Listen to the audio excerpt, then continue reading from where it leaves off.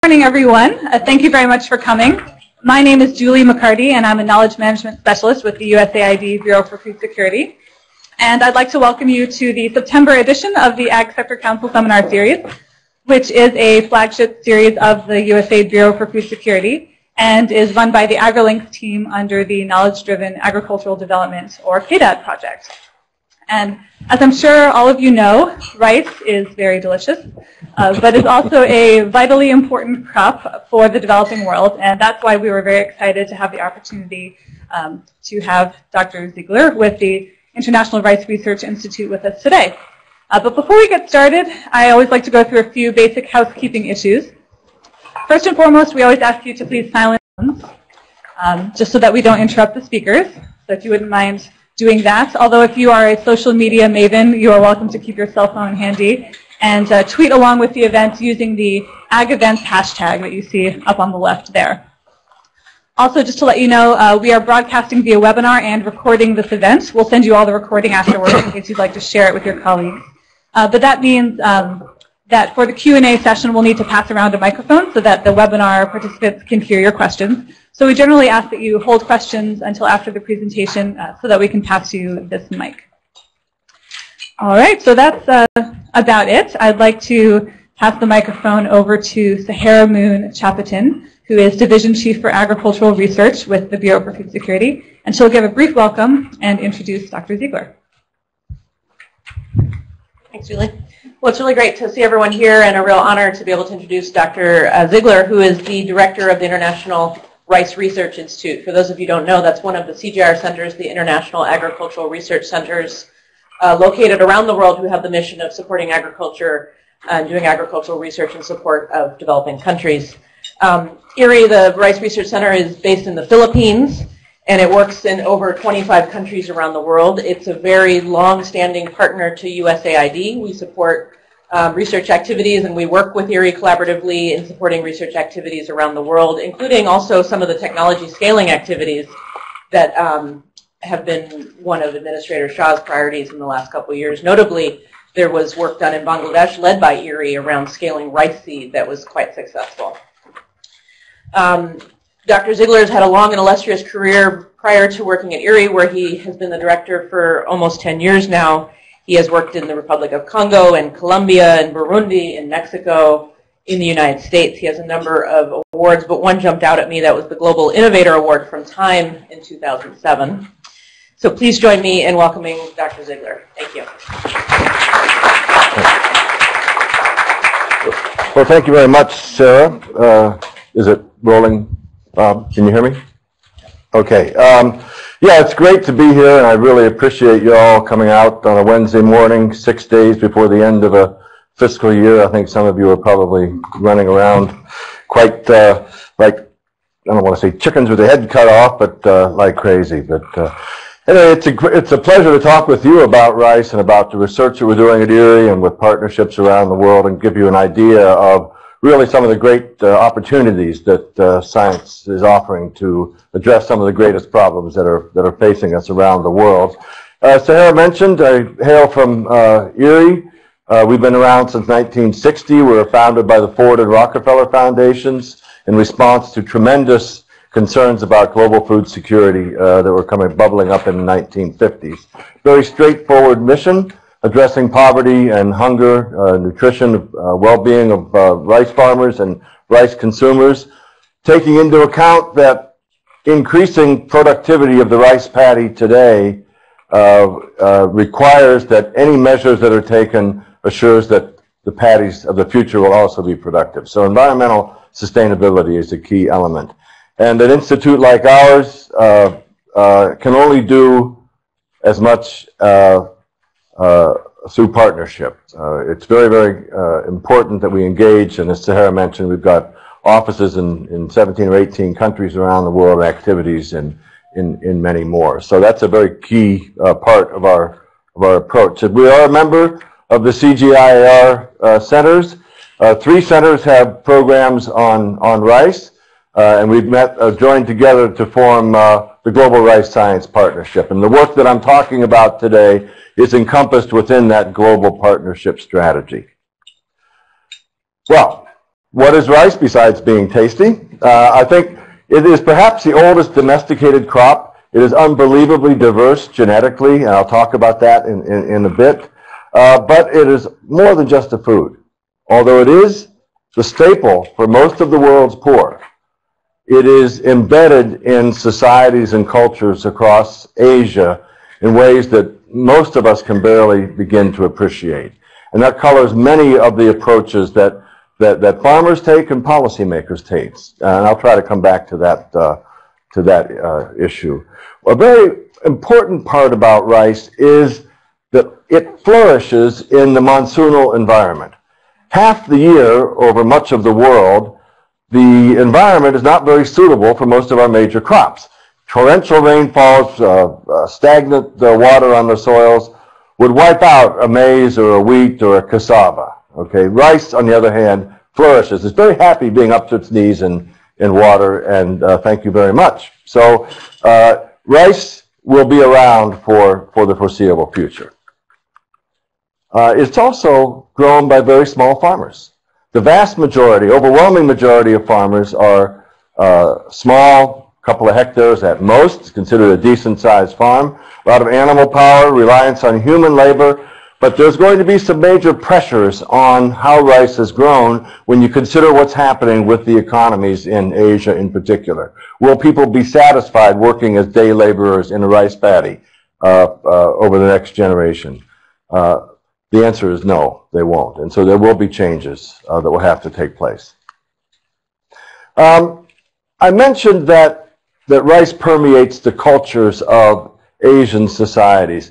And that was something that I've been talking about because I'd sensed over the years of really how deeply decisions around rice policy, et cetera, take place. So I was really gratified to see this paper come out in Science last May, where it talked about the rice culture. That those communities, those societies wherein rice is the major source of food are organized differently than those cultures that depend upon annual crops like wheat or maize. The amount of social investment that's required to grow rice, irrigation schemes, drainage schemes, etc., transplanting a crop by hand requires pooling of labor, etc., permeate through a society and help build its values. And this was quantified in quite a striking illustration to me about how, when we think about how technologies will change, how policies might adapt, that we have to take into account this very, very deep role of the rice culture. And, and it's passed on from generation to generation. And, long after a family no longer cultivates rice, it still carries, like all cultures, carries with it that rice culture. And I was really gratified because it wasn't me just waving my arms saying that rice is different, but at least I've got something published in Science. The area is famous for leading the green revolution in rice in Asia, and it did transform Asian agriculture. In the 60s, yields were very low, 1.5 tons per hectare. Today, almost 3 times increase in yield has led really to major transformations in Asian economies. And it can make a very solid argument, and people do, that the economic miracle that took place in Asia was built on a foundation of abundant and affordable and reliable rice supplies. And I think that's something to keep in mind. And the Green Revolution was built on changing the plant's architecture. It was a science-driven approach. That is, people got together, asked the question, what do we need to do to change the rice plant so that it will go from 1.5 tons to 4 or 5 tons on farm fields? At the time, if you added fertilizer to the rice, it just grew tall, grew more leaves, and fell over, and your yields were actually lower. So our scientists redesigned the rice plant, semi-dwarf. You added fertilizer, it added more grain rather than leaves and stems. And that, I believe, was a great example of demonstrating that science could do what people did not believe was possible. Back in the 60s, Paul Ehrlich and colleagues were arguing that there was no hope for Asia, that the future was in Africa, that Asia was a basket case, forget it, would never be able to feed itself. Well, we proved them wrong. And it's been a steady progress of technologies. I won't go into it, but it wasn't a silver bullet. Many activities and contributions in plant protection, better crop management, fertilizer, pest management, etc., have gone to continually raise production levels in the world in rice. Now, if we look at the production or consumption, I'm sorry, of rice around the world, you see here the darker areas are the per capita, increasing per capita consumption, darkest over 75 kilograms per person per year. That's a very large amount of rice. People eating rice 2, 3, 4, 5 times a day. And it's not surprising, concentrated in South and Southeast Asia, but note the increasing importance of rice in sub-Saharan Africa and also in Latin America. When you superimpose poverty statistics on that, each dot represents 250,000 people living on less than $1.25 a day, it's clear that, in my mind anyway, that any effort to address large-scale rural poverty, particularly, but also urban poverty, will have to take rice into a part of the equation. Now, when we talk about poverty, it's not just $1.25 a day. And this struck me when I was traveling in northwestern Bangladesh, came across a field where there were these piles of dirt out in the field, and I asked my colleague what was there. And he said, come on out, it'd be kind of interesting. So we went out into the field and looked at these holes that were dug in the rice fields after the harvest. And I don't know if you can see it back there. There's a little tube here in the ground. But what that was, he explained, was that after the harvest, the very poor in the village go out and look for the rat's nests by finding a hole in the top of the ground, and they dig out the rat's nest and they steal the grain from the rats. And I thought that, to me, really communicated what real poverty was, if you're fighting with the rats for your food. And of course, the consequences of poverty, malnutrition, and all of the cascading impact of that. That's really what we're talking about. So when we're talking about dealing with poverty, we're talking about lifestyles and future generations. And I think it's always important to keep that in mind. And also where poverty is. In China, we all think of Shanghai and Beijing and the Olympics and all of that. But if you remember that map of poverty, China was pretty densely covered with poverty dots, right? And this was a picture on the cover of what was then International Herald Tribune in May of 2013. And I was really struck. This is from Yunnan, China. And this is a typical rural family, obviously very poor. But I just wanted you to note that the one appliance they have is a rice cooker. So there's that evidence that if you're going to have some spare money, make sure we can cook our rice well. And global rice per capita consumption has been stable for the past 25 years. The conventional wisdom was that as income rise, people will eat less rice, and rice will be less important, and you don't have to worry about meeting global rice supplies. But in fact, supplies per capita consumption has remained the same. So if nothing else, population growth will continue to drive rice consumption worldwide. You look at sub-Saharan Africa, rice consumption is the fastest growing food in the region. It is expected that in about 10 to 20 years, rice will replace maize as the staple in sub-Saharan Africa. And if in the next 10 years we are successful in our plans or our efforts to double rice production in sub-Saharan Africa, in 10 years they'll still be importing the same amount of rice they are today. So the consumption demand is enormous. And that's summarized here. You can see this is what we're projecting out. We're revising this. This is a a prediction we made in 2010. We're revising that. The numbers are going up. The demand is increasing more than anticipated back then.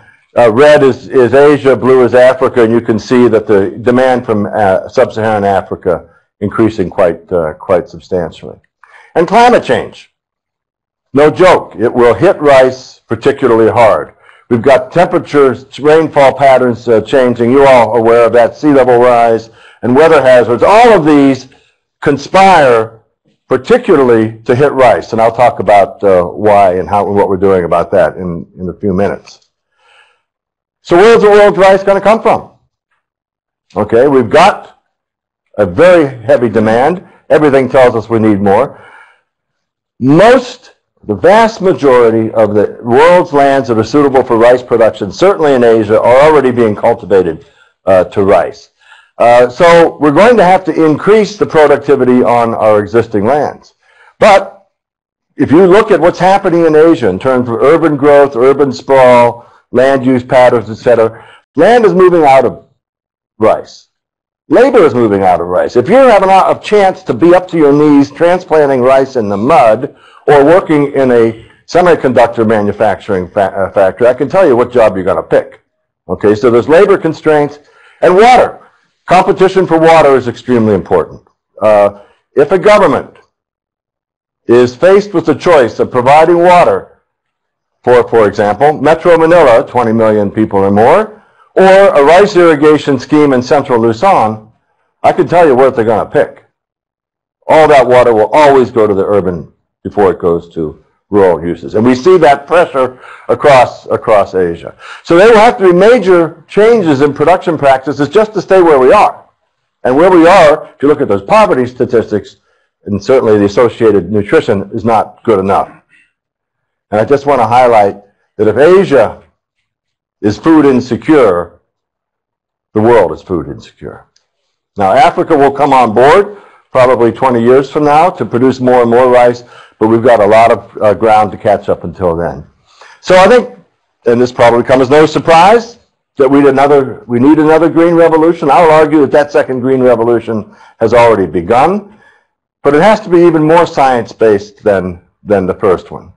And by science-based, I mean we have to systematically tap into the simultaneous revolutions that have been taking place around us in plant biology, genetics, genomics. We need to be able to link what's happening in the soil biology, soil chemistry, with overall system performance. And we have the tools now to begin to do that. Believe it or not, we can take a cup of mud from a rice paddy and essentially pour it into a DNA sequencer and get an idea of what the component of the microbiology or microflora is in that rice paddy, which is a major determinant in how nutrient availability transpires over time. So a lot of opportunities there. The computation and communications revolution is essential to being able to make sense out of all of our genomics data, our systems analyses, etc. So we have an intertwining set of revolutions that are taking place that will enable us to address questions to a degree of sophistication that were really undreamt of just a decade or so ago. And the key, though, in my opinion, and I came to this conclusion as a scientist, it was a very difficult thing to swallow. If we're going to have anything make a difference, our policymakers are going to have to understand the potential and the need that our technologies offer and address. And we're going to have to be able to communicate effectively to our policymakers. So let me talk a little bit about the actual science. We'll talk about first genetic resources. I mentioned that rice is unbelievably genetically diverse. Probably multiple domestication events. It's actually probably still going on in farmers' fields today, unlike our other staples. We hold in trust at Erie a gene bank that has over 117,000 different rice varieties. That is how complex. Farmers have selected over the millennia an enormous array. But very little of that has been used in our breeding programs. But we did, in cooperation with China, Chinese Academy of Agricultural Sciences and Beijing Genomics Institute last May released the sequence, the full DNA sequence of 3,000 rice lines from that gene bank. When I joined URI as DG in 2005, the cover page of Science magazine was the sequencing of one genome of rice. Cover page, big deal. Beautiful photograph if you remember it.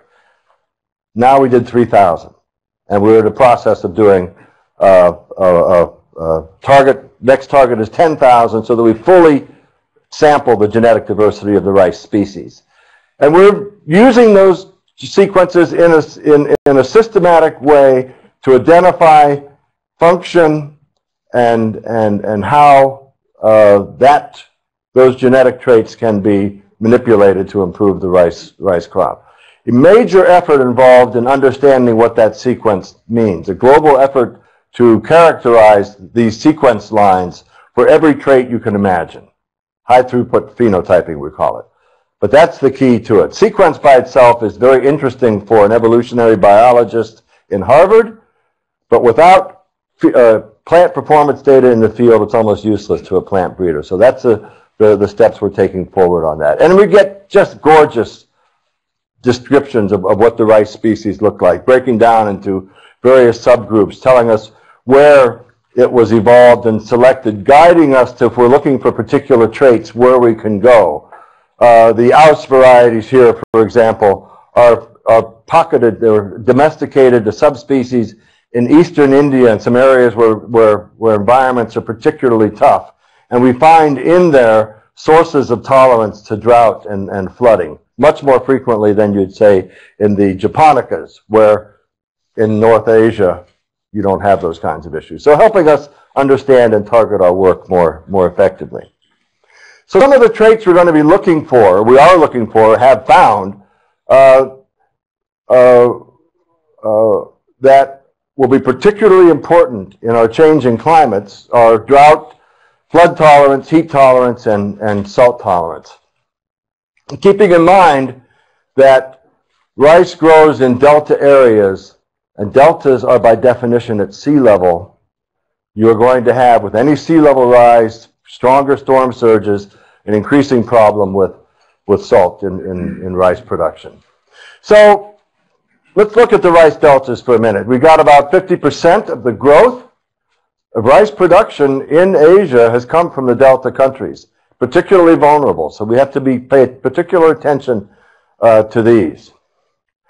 And where you have most of the lowland rice in the world, you have a tendency to flooding. Modern irrigation schemes try to mitigate the probability of flooding, but over much of the world's rain-fed areas, we call them, particularly in South Asia and the inland valleys of Africa, flooding is very common. We lose tens of millions of hectares of rice every year to floods. Although, as I said, rice likes to grow up to its knees in water, if it goes completely underwater, it will drown like any other plant. So dealing with floods, almost paradoxically, is one of the main issues we have to look at in rice. And even a short-term flood can be a problem. Well, our scientists did identify tolerance in flooding from our gene bank a number of years ago, and it took quite a long time to transfer the flood tolerance to a variety that farmers would like. We could do the crosses and we could do the improvement and we could get flood tolerance into a rice variety, but there were so many other terrible traits associated with it. Low yield, very poor grain quality. One person told me that after tasting that the early flood tolerant varieties, that this rice is so bad the dog wouldn't eat it. And so anyway, so that's no good. So basically, it took the development of the tools of molecular biology, marker-assisted breeding, to allow us to transfer the gene for flood tolerance into rice varieties that farmers would grow.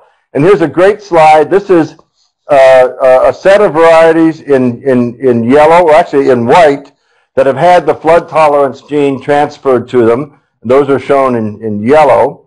And this was after this pond, this is at Erie, being completely underwater for 17 days.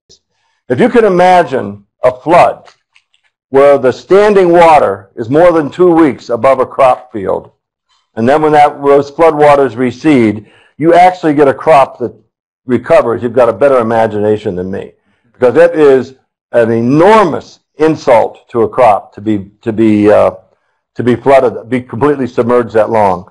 But here you can see those varieties with the flood-tolerant gene came back and grew very nicely.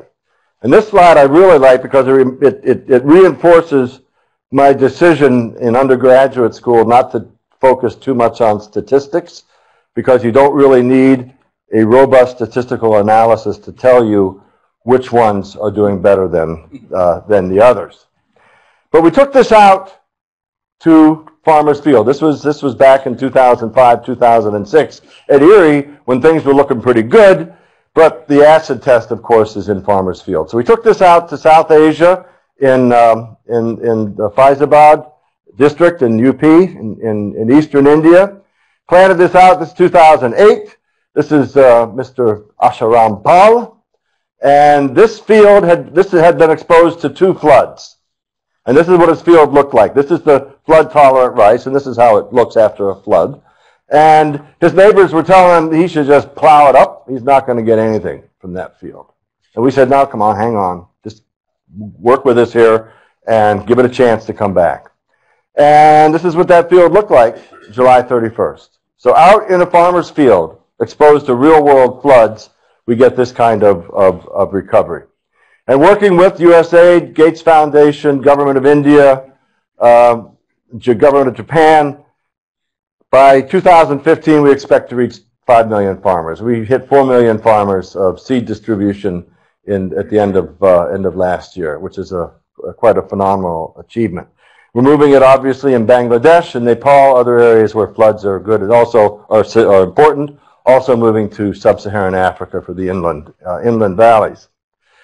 And I go out on a limb, and I'll say that the second green revolution actually began July 31st at 1:17 in the afternoon, 2008, when Mr. Paul did not plow in that field, showed the courage to try the new technology.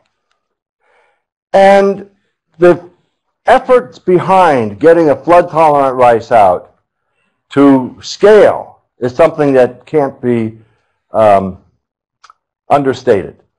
We started with 10 kilos of seed in 2006 in India, a bag of seed you can hold in one hand. To get that multiplied up and distributed to millions of farmers requires quite a commitment and an investment.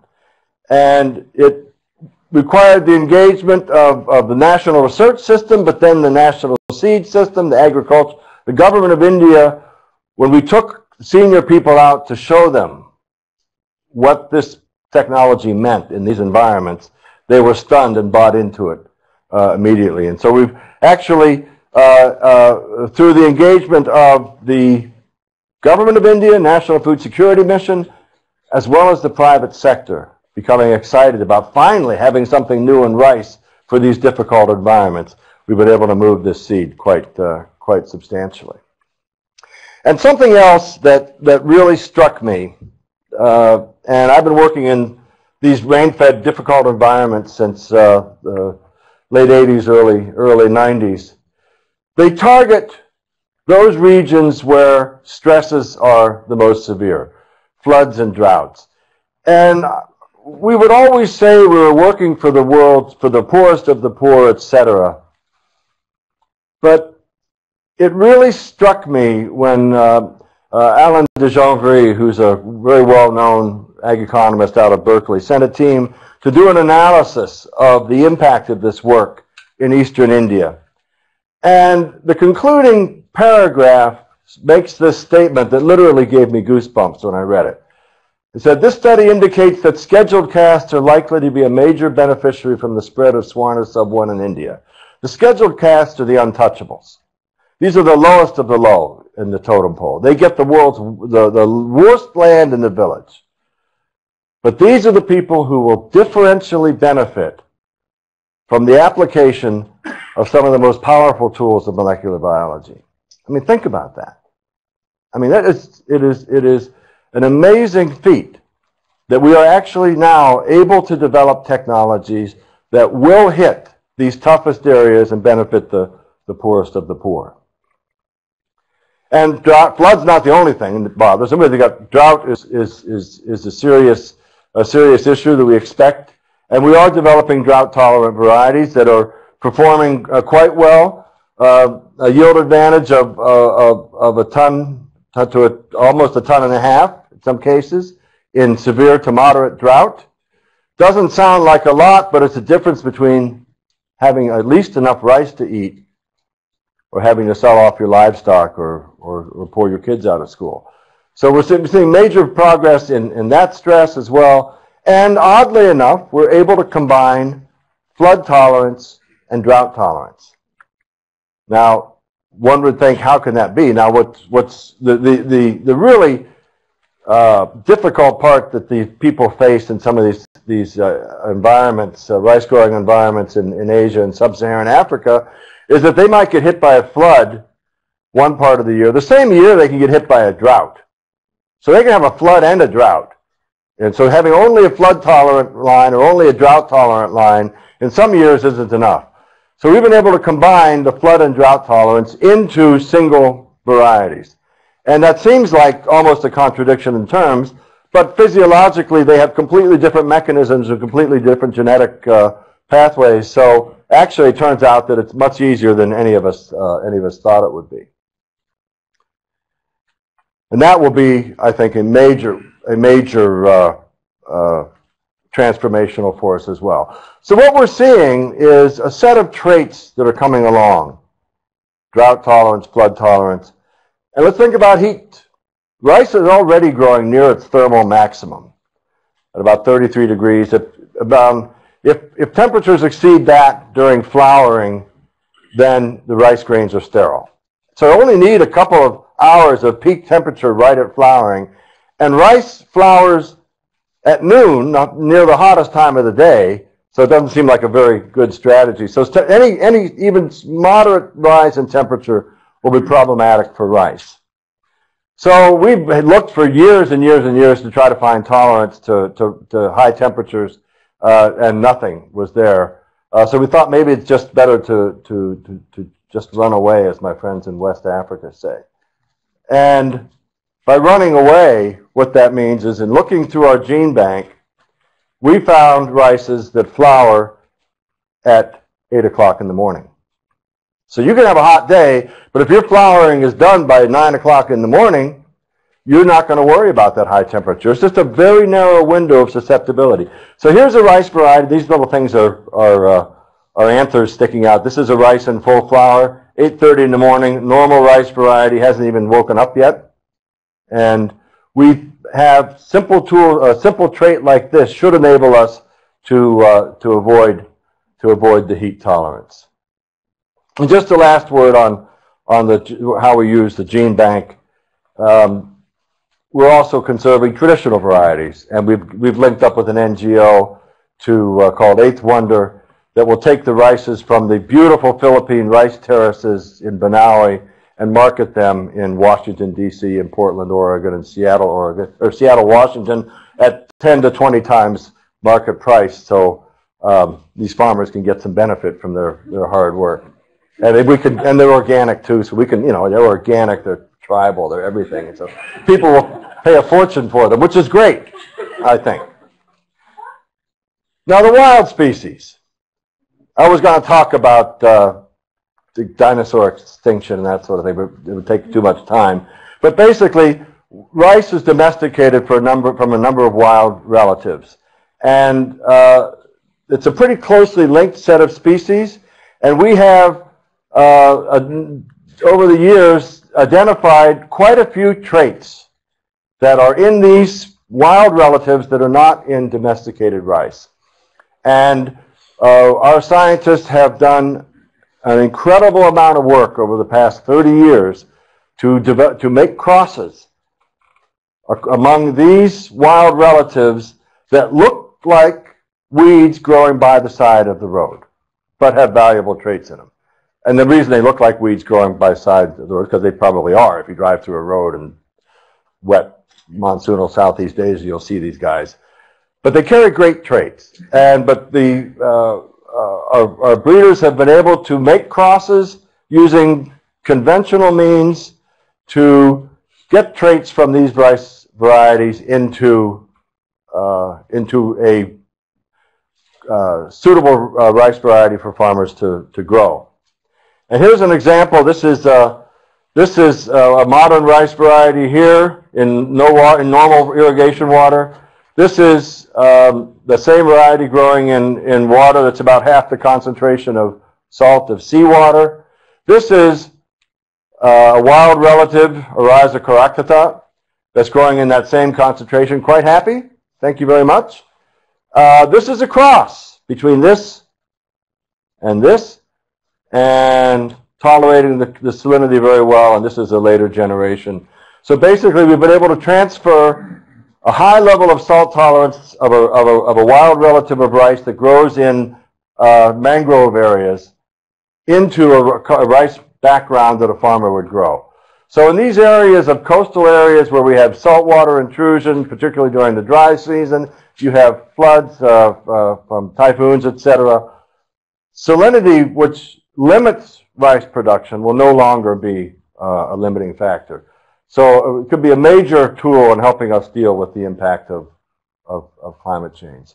Of course, some traits are not found in wild rice or even its wild relatives. Rice is very low content of vitamin A or beta carotene.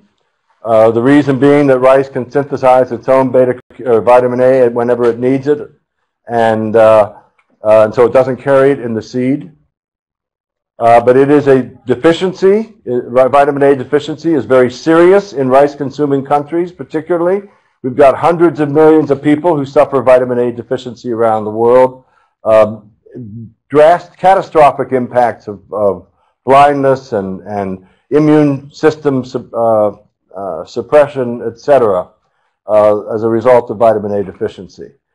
And there's an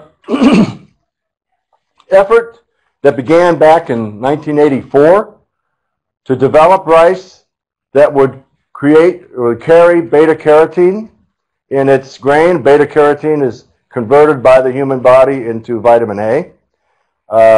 That also confers a yellow pigmentation, so the grain is yellow. It's been called golden rice. And we are working on adapting the golden rice, the trait, into varieties that will be high enough yielding, productive enough for farmers to grow and get that into the consumer stream. It's been a much more difficult process than any of us thought at the beginning, including what all you have to do to get through regulatory approval, because it is a transgenic crop or a GMO. One of the questions when golden rice was created, at first the prototype came out in the early 90s, one question was, can it produce sufficient vitamin A equivalents in beta carotene to make a nutritional difference? And Greenpeace had a field day with us, because the first golden rice materials that came out, the proof of concept, had very low beta carotene content, so very low vitamin A equivalency in it. And they pretty much ridiculed us, saying that this GMO is no good because this is how much rice you would have to eat for a child to get enough golden rice. Of course, or get enough vitamin A. Of course, the problem is they didn't recognize that this was a prototype technology. It wasn't the finished product. And through quite a bit of work of tweaking the systems, etc., we have actually been able to up the content of beta carotene in golden rice, such that if a child eats 50 grams, a normal serving of rice and golden rice, they would have more than half of their daily intake requirement for vitamin A. So basically, it could be a normal part of any diet to meet vitamin A needs. Now, this has been a real challenge, and it will continue to be a challenge because we have regulatory procedures we have to go through. We have to go through regular varietal approvals, etc., and then there's the hurdle of public relations and moving a GMO. And that's going to be a tremendous, and it continues to be a tremendous learning process for us. Now, all that work about breeding, I said that one of the key is to have effective partnerships. We have decentralized breeding activities in Africa, South Asia, Southeast Asia, and I don't show it here, and in South America through the Global Rice Science Partnership, where materials are moving very effectively around the world in partnership with national systems and increasingly the private sector. All right, now, a variety isn't everything. You have to be able to manage your crop properly to get a decent yield out of it. I'll just give you a couple examples of water management, nutrient management. Water, while rice loves water, it does end up using quite a bit of water in Asia. Almost half the water used in Asia goes to rice production. Now, that's a lot of river water that wouldn't be used for anything else, but still a pretty phenomenal amount. And there's increasing pressure to use water more efficiently. And so, and we're expecting pretty significant shortages over the next couple of decades in water availability. And we have a number of water-saving options that we're working on in terms of intermittent irrigation, growing rice more like wheat, etc., all of which can reduce water use dramatically in rice.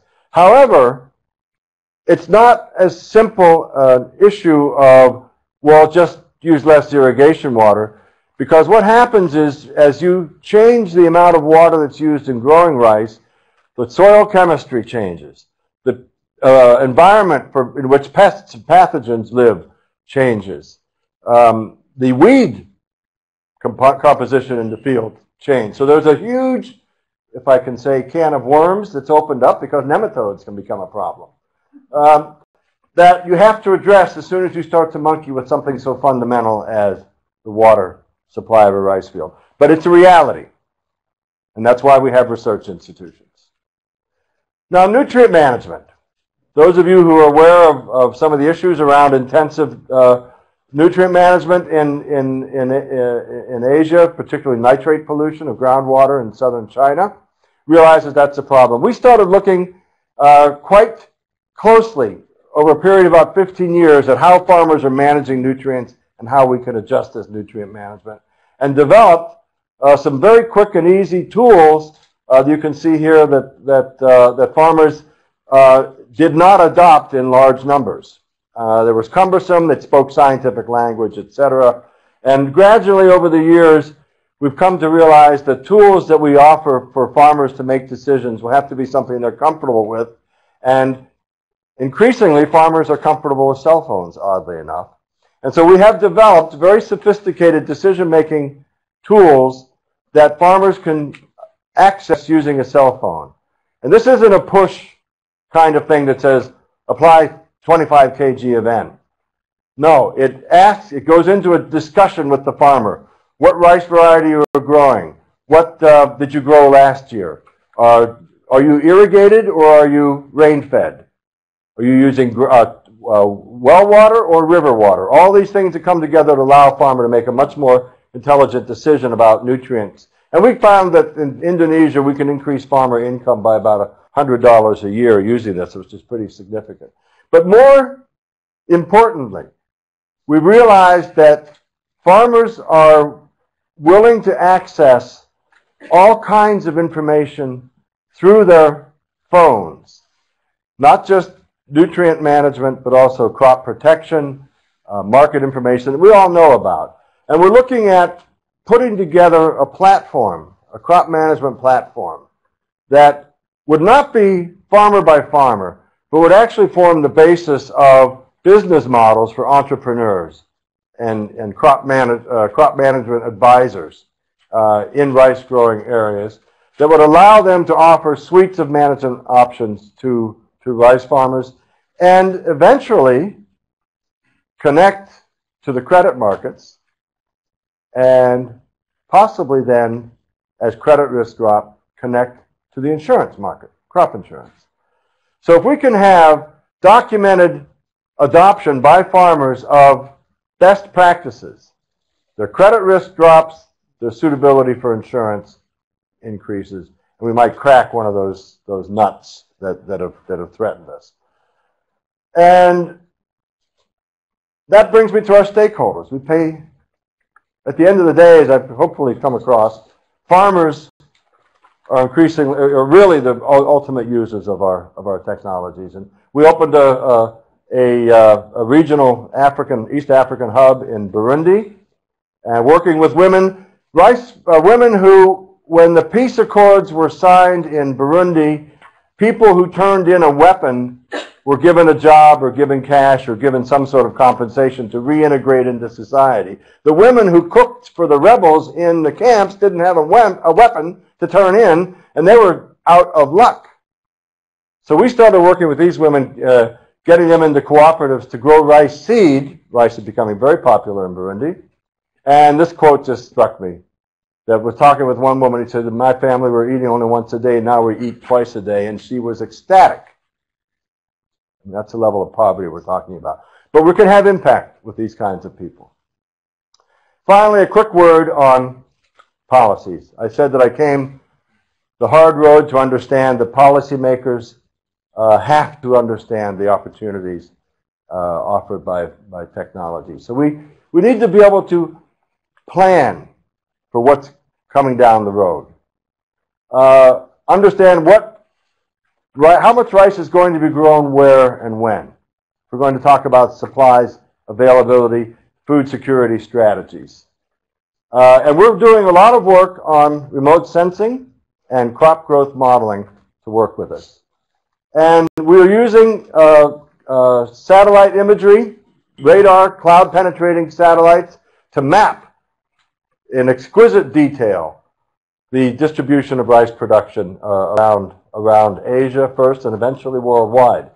It's cloud-penetrating radar. I won't go through it in any detail, but the idea is that in a monsoonal environment, if you're using standard optical satellite imagery, all you will see for the entire growth season is clouds, which don't help you very much. But radar imagery passes through the clouds, and through some very great manipulation of algorithms on the imagery, we can predict with extreme accuracy the area of rice that's planted, and connecting with crop growth models, we can predict the yield. And so we can do all kinds of work with remote sensing linked with our knowledge of the crop and crop growth models to give policymakers a real-time idea of what rice production is going to be compared to what you can get from FAO tables, which will tell you what rice production was 2 years ago, or USDA models, no offense, that depend on someone calling up and saying, what do you think the rice yield is this year? And just as an example, in the Mekong, this is the very fine, we're down to about 3 meters resolution. Green shows the area. The colored areas show the planting date. Planting date is one of the key determinants of yield, day length and expected cloud cover. Connecting with crop models, we can actually give a very, very accurate yield predictions, and we can adjust yield estimates every couple of weeks as satellites fly over. And those are just yield estimates down to a field level, which is really quite astounding. Also, incidentally, these satellite imagery allows us to get an idea of what happens in disaster. Typhoon Haiyan that devastated southern Philippines in 2013. There it is. FAO, not banging FAO, but came out saying because of the storm, thousands and thousands of tons of rice were lost. We were able to get access to our satellite imagery, Blue is where the floods were. Green is where rice fields are. The rice fields were not flooded. And then, by the way, we told the Secretary of Agriculture the rice, according to our satellite imagery, was 95% harvested 3 weeks before the storm anyway. So basically, no losses, but much better ability even to deal with disasters. So we're looking at, in addition to developing our technologies to improve productivity of rice, production of rice, provide the information so that decision makers can put together intelligent policies that will respond to the realities of production and shifting production in ways that can help them design policies that will benefit broader society, taking into account needs of both the rural and the urban sector. So as we look to the future, you know, I'm an optimist. We've got a great set of technologies come along that will allow us to address some of the biggest challenges facing us. A lot of changes will be taking place within the rice markets and the rice systems, but we can adapt to them. There's going to be great demand for those, and that notwithstanding, catastrophic losses will occasionally occur, and we're developing tools that not only will allow us to deal with challenges facing day-to-day rice production, but also catastrophes that we expect to face us. And just want to remind you of the Chinese saying that the precious things in life are not pearls and jade, but the 5 grains of which rice is indeed the finest. So with that, thank you very much, and happy to take questions. And for those of you who don't want to work or are tired sometimes of working in a bureaucracy, like to take a break and come out and work with us in the Philippines. We have lots of postdoctoral positions and that sort of thing available for young scientists, etc. So, all right. Thank you so much, Bob. A really fantastic presentation. And we'll open up to questions. We have about half an hour or so for questions. I just wanted to quickly flag for those of you, in case anyone has to leave early, there's a survey on your chairs or that will be shared on the webinar. And it's just always helpful for us to have these, whether or not you've attended events before, you can just leave them on your chairs or leave them on the table out there. All right, so we traditionally often take a question from online, from our webinar audience, as the first question. So why don't we do that, and then we'll come back to the in-person audience. Thank you, Julie. I've got a couple questions about specific rice varieties from Sambakawa in Liberia. Are you also working on rice that does equally well in salty mangroves and in freshwater lowlands, like you did for drought and flooded conditions? And for marketability, any mention of rice in sub-Saharan Africa that's resistant to milling breakage? Yeah, I probably went over a little bit fast. I was conscious of time. But yeah, we are specifically working on incorporating very high levels of salt tolerance in rice, in commercializable rice varieties. If freshwater has electric conductivity of 0 and seawater has electrical conductivity of around low 50s, mangroves will be around mid-20s to 30s. We're developing rices that will grow happily in about electric or EC levels of 30 to 35, which is very salty. So that's in mangrove areas. I do want to make sure that that as salt-tolerant varieties are developed, that mangrove swamps aren't cleared to grow rice, because that would be an ecological problem, to put it mildly. But still the salt tolerance is something very important in these areas. The head rice recovery or milling recovery or milling breakage is a big problem with rice. One of the nightmares of breeders is to develop a high-yielding rice that when it is polished, it breaks apart into crumbs. Rice, as my picture of the rice grain showed, people like to eat whole grains. Okay, and the way it feels in the mouth and all of that are very important. Wheat you grind up and maize you grind up pretty much into a flour, so it doesn't matter what happens when you process it. Rice, it's very important that the grain remain intact. And there is quite a bit of variation within rice in its ability to tolerate polishing. And so we pay a lot of attention to rice that stays intact, and that's a very important trait. A question here in person. We've got one. And if you wouldn't mind sharing your name and organization as well.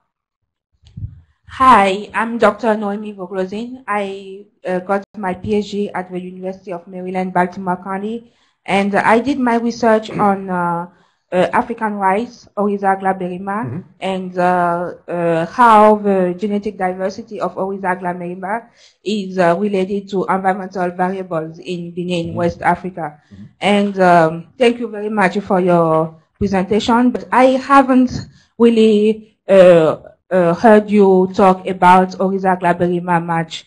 And we all know that Oryza glaberrima is the second species that is domesticated, but it's also really endemic to West Africa. But I would like to know what your organization is doing to make Oryza glaberrima as known as Oryza sativa, because Oryza sativa is grown all over is grown worldwide, whereas Oryza sativa is grown only in West Africa. But Oryza glaberrima has a lot of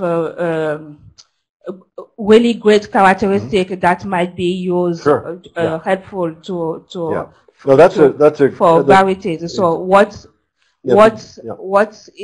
does your organization is doing to help with that? Yeah, we're actually doing quite a bit. We're working with Africa Rice in Benin.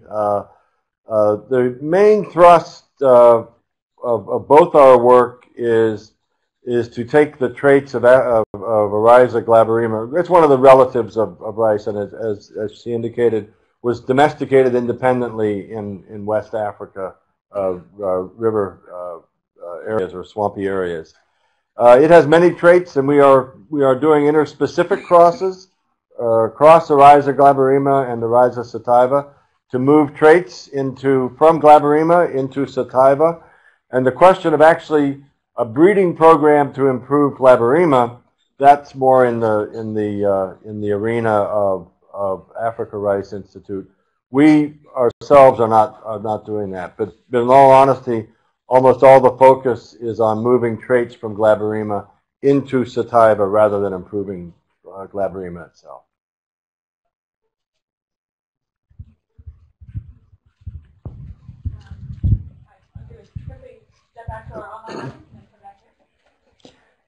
Yeah, we've got a couple of related questions. The first is from Madeline Smith.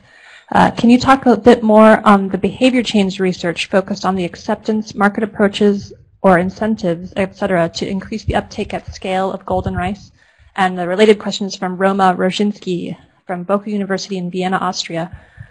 I wonder about the societal acceptance of golden rice, since rice is such a key element of cultures in Southeast Asia. Do housewives and kids like it? Any experiences? Yeah, I think we've there are two components to the acceptance. One is, I suppose there's three. One component is taste. Is there any taste difference from golden rice? A second would be its appearance. Is there anything about the golden color, yellow color that would put people off? And then the third is, for some, it being a GMO. We've done studies with golden rice, taste panels under red light, where white rice and yellow rice are indistinguishable, and there have been no taste differences. The appearance, all of our surveys indicate that whether rice is yellow or not, if it's not off-colored brown like it's gone moldy, if it's just a nice clear yellow, people find no problem with it. Matter of fact, they're intrigued by it. And if you go to just about any market, in Asia, you will find rice that is already colored yellow saffron. So it's not outside the norm to eat a yellow rice, and that's something. So surprisingly enough, our research into acceptability, etc., around the color yellow indicates that with a little bit of public awareness about the health benefit of golden rice, we're not expecting that much resistance there. The issue around GMO, again, it's going to be a communications issue. Once golden rice passes all the regulatory processes, there is no safety or health issues. It's a question of what sort of propaganda the anti-GMO lobby will launch. And that's something that we're obviously thinking about and how best to deal with that. You don't want to be in a situation where you're saying that it's a very challenging prospect to think about how to deal with the anti-GMO lobby, because they're not constrained by facts or truth, so that makes it easy for them. And then you don't want to be in a situation of denying something, no, I don't beat my dog, sort of thing. So we have a lot of work going into this in communications development and that sort of thing. But we really don't want to get too far ahead of ourselves, because we want to make sure we have a product that farmers will grow and that will be productive enough before we get in too much into the communications. And I'm frankly disappointed, honestly, by a lot of the work that our friends who are pro golden rice go out and make a lot of noise about it, and we don't have a product that's ready yet. And to be quite honest, and so people are getting all their expectations up, and we're saying, well, hang on, it's going to take a while. And it's just the nuts and bolts of getting a rice variety that will yield enough that farmers will grow and get a decent income. Nothing to do with anything about golden rice per se. It's just the rice breeding challenge in general.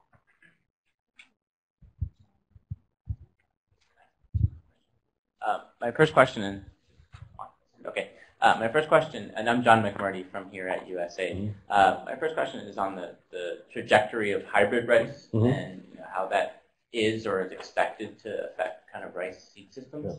Yeah. My second question is, as long as we're talking about controversial things, USAID has a few programs in its missions that is supporting SRI projects, system of rice intensification. I think it would be interesting to hear Erie's position on that. Sure. Yeah. Hybrid rice is something obviously transformed rice production in China. It's government-mandated technology. Hybrid rice in the tropics, for various reasons that are not completely understood, doesn't perform as well as it does in temperate areas. We are working, and we have a consortium of private and public to try to improve the productivity of hybrid rice in the tropics.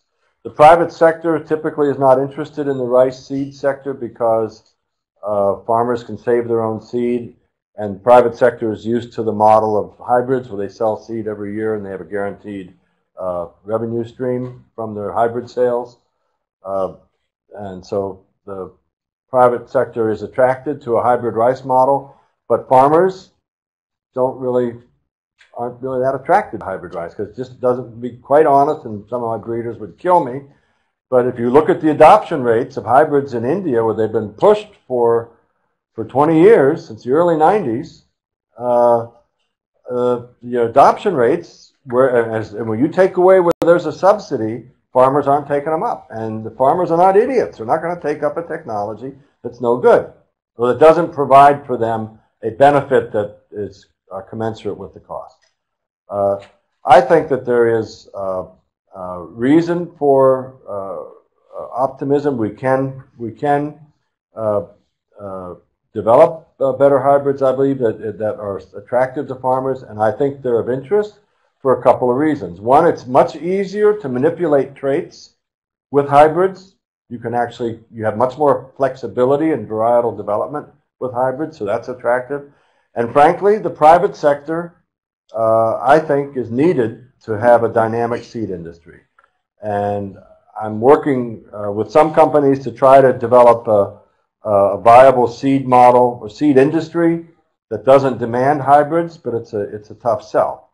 So I think that hybrids will play a more important role in the future. But it's not a trivial thing. Now, SRI, that's the system of rice intensification, something that was developed by a Jesuit priest in Madagascar in the early 90s. I actually saw it when I visited Madagascar there in the early 90s. Popularized by Norman Uphoff, a guy I worship at his feet in terms of his communication skills. The concept started out as a very rigid, prescriptive approach to intensifying rice production. And I won't go into all the details, but it was a very strict recipe of what you need to do. And if you do this, you will get higher rice yields. Every component of SRI is known through classical agronomy work over the past 50 years to contribute to improved rice yields. That's never been a question. The question has always been around SRI is, well, the one notable exception.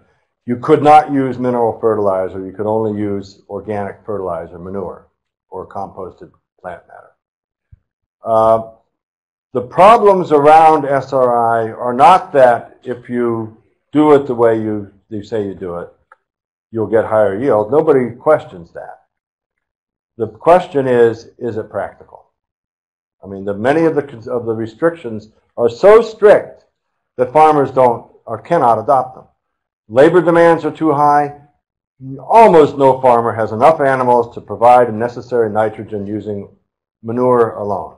You have to be a very wealthy farmer to have that much manure. Labor required for weeding, hand weeding, you have to be a wealthy farmer. To control you need very, very precise control of water to be able to add water, remove water, add water.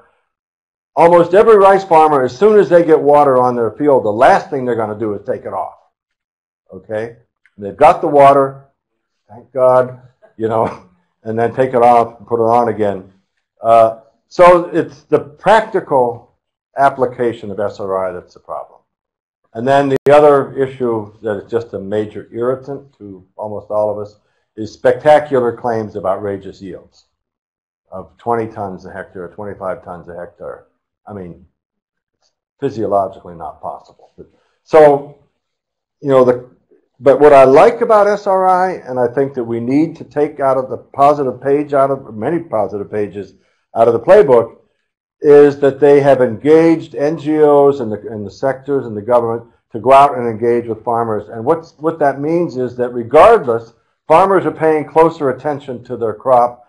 And when farmers take up, you see these adoption figures of SRI, it's always modified SRI. It means they add a little nitrogen fertilizer, change the spacing. Well, we don't actually remove the water. We transplant 2 or 3 seedlings instead of 1, etc. But the point is that they're paying close attention to agronomic practices that they weren't paying attention to before. And that is all for the better. There's a question back there. We'll shoot back to our online audience. This question comes from Duncan Boughton from Michigan State University at the Feed the Future Food Security Policy Innovation Lab. You mentioned that policy is important for technology uptake. What do you need policymakers to do, and what tools and communication channels do you find most effective in reaching them? I think one of the biggest challenges around for policymakers, well, there's a set.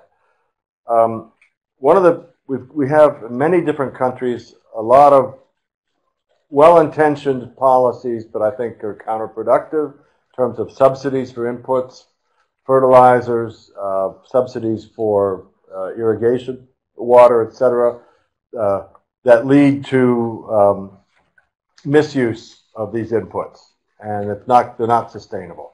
So I think we need our policymakers to take a hard look at their incentives and what they're actually trying to incentivize. They all want, enough rice. I mean, if we like to say, if the price of rice rises, ministers of agriculture fall. So all these policies around to try to keep people in their jobs at the political level, to put it crudely. But I think a reassessment of our policies around inputs, and I would include the enforcement of pesticide regulations. We're seeing a resurgence of misuse of particularly insecticides across rice growing areas in Asia, particularly following the rice price spikes that started in 2007 and 2008. There are plenty of regulations on the books around controlling how pesticides are sold, etc. They're not being enforced. And we're seeing outbreaks that are pesticide-induced in rice pests. So I would say one of the biggest policy areas that I want government to pay attention to is rationalize your policies and regulations around inputs. And that includes subsidies, etc. Second, I think that's really important, and it's a tougher sell, is rice trade. I'm a real advocate of free trade, open trade in rice. Governments do everything they can to try to make sure that they have enough rice for their own country, and that means that you have a very opaque market. The rice trade is thin enough as it is. I think around 10%, maybe up to sometimes 14% of global rice production is traded. And nobody knows really how much rice is produced. Nobody knows how much is entering the trade. Governments, they're the biggest exporters, can block exports like that. What triggered the crises in 2008 was that in mid-2007, Vietnam, the world's #2 rice exporter, blocked its exports because it was worried about food inflation, canceled contracts. India, world's, at that time, #1 rice exporter, blocked its exports, and so immediately the rice trade seized up. Nobody knew how much rice was available, and if governments can come in and disrupt the trade, you basically have anarchy in the rice trade, and so prices are unpredictable. Some people will make a lot of money, but you know who will be the ones who lose? It'll be the poor people, as usual. So I would like to see, and we've been working with ASEAN and Asian Development Bank to try to look at how we can create a rice exchange, at least for Asia. So you could have a rice market. And yes, futures market would develop, etc. Some people would speculate. That's fine. Let the speculators win and lose. But if we could develop a rice exchange in which farmers could participate, we could have a situation where we could open up the overall rice market. So, two big policy areas: the inputs, and the second one, rice trade, rice market. We have time for a handful more questions. I know you had one before. Hi, my name is Chris Delgado. You've really partly answered the question, but I want to push you a little further. I mean, given the problems of getting the private sector, particularly the formal private sector, interested in selling rice seed, and given the concentration of the production in the Asian tropics, what is the right strategy for the public sector really to pursue to get the private sector to take over increasingly a share of the burden and kind of a second green revolution? Yeah, what I'm arguing is that one, I think we need to move away from the mega varieties. One of the consequences of the green revolution that basically swept over irrigated rice or where areas where there was good water control was you just had a handful of varieties grown. So one variety or two varieties might have been on 30 or 40 million hectares. Okay. And farmers could save that seed, not much was coming out. And you didn't have much, to be quite honest, a lot of innovation in the rice variety turnover. So what I see is particularly we see many different traits becoming available. We're looking at what's going to be coming out of the sequencing program. What I see happening is that we will be more finely slicing the rice growing environment and the rice market. A much wider variety of quality characteristics for different market segments, much finer tuning to different rice production environments. This is a recipe that will encourage the taking up of rice seed production by small and medium seed companies. Multinationals won't be interested in it. But if you go around Bangladesh and eastern India and all over India, there's a lot of small companies that are growing vegetable seed, they're growing cotton seeds, etc. And they would like to produce rice, but there's nothing in it for them. So what I see, sort of my dream, is a situation where the public sector creates a flow of new traits coming in. These can be incorporated into many different varieties that are for niche markets, that are plenty of profit margin for small and medium-sized seed companies, partitioning the environments and actually enriching the overall rice production environment, and something that would be attractive to small and medium-sized seed companies producing inbred rice seed. Enough of a stream of new traits coming through. There'll be enough innovation, enough motivation or incentive for farmers to buy new seed. They may not buy seed every year, but if they buy seed every other year or every third year, there's so damn many of them that there'll be a big enough market. Okay, and so I've talked with I've talked with a number of small seed companies in eastern India and in Bangladesh, and they're really interested in this model, and they think it'll work. And they're dying to get their hands on new materials.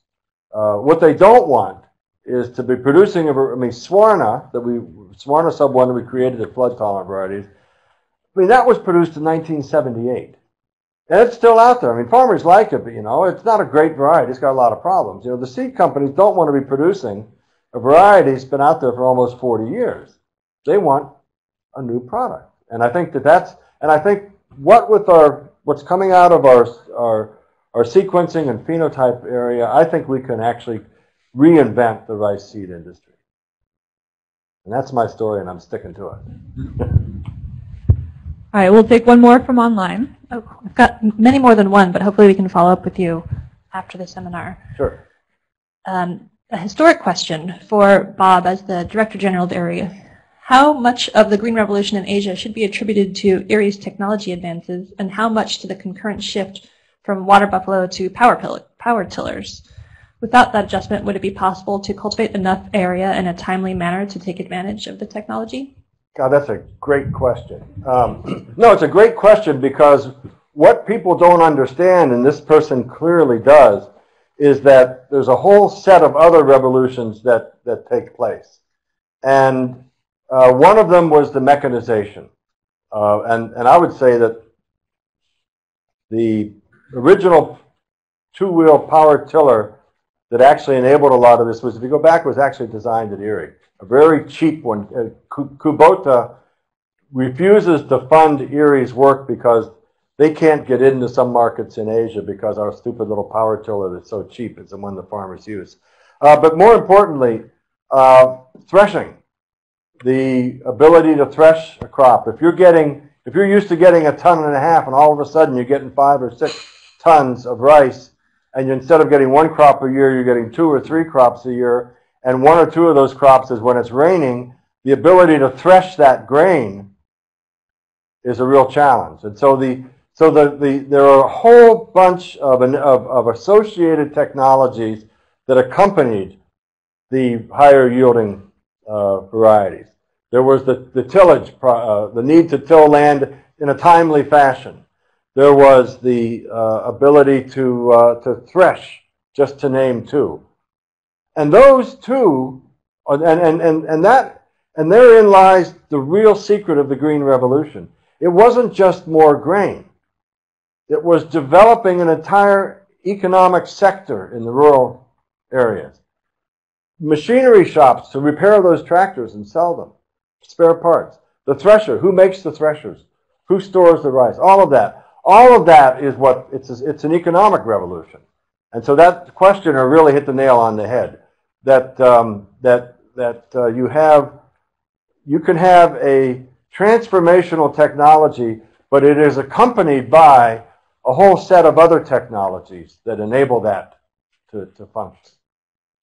You know, somebody investing in a power tiller wouldn't work if they were getting only a ton of rice a hectare. So they feed back on them. It's a beautiful, and books have been written about it, but it's a great question. I think we have time for just one final question in person. I know I had seen you raise your hand a while back, so I'll. My name is Sophie Kelly, and I'm a AAAS fellow with the State Department Africa Bureau. And I was wondering if different rice varieties vary in their capacity to be stored for long periods of time. So, like for instance, things like mold or breakage in storage.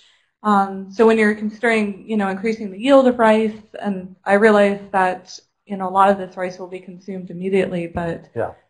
Is storage a factor? Yeah, storage is certainly a challenge. And to my knowledge, we have not looked at genetic variation of storability. The key to storage life of rice are the conditions that it enters into storage. Has it been dried properly? Is it down to a low enough moisture content? And then the actual conditions of the storage containers. Will they keep insects out? Will they keep the humidity down, et cetera? So it's more how the grain is handled. And I confess, I don't think we've actually looked at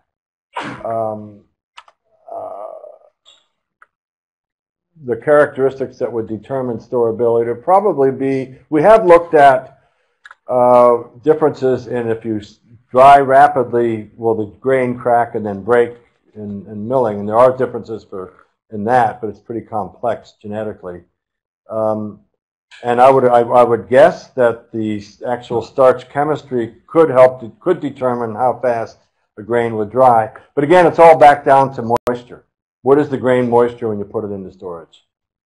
It has to be below a critical level, and then to a large extent, oxygen for insects. All right, we are at the 11 o'clock hour, and so I'd like to thank Bob again for a really fantastic presentation. So, well, thank you. Really enjoyed it. Thank you very much for your attention. It's been fun. And yeah, thank you all for joining us, and we hope to see you at future AgriLinks seminars and webinars.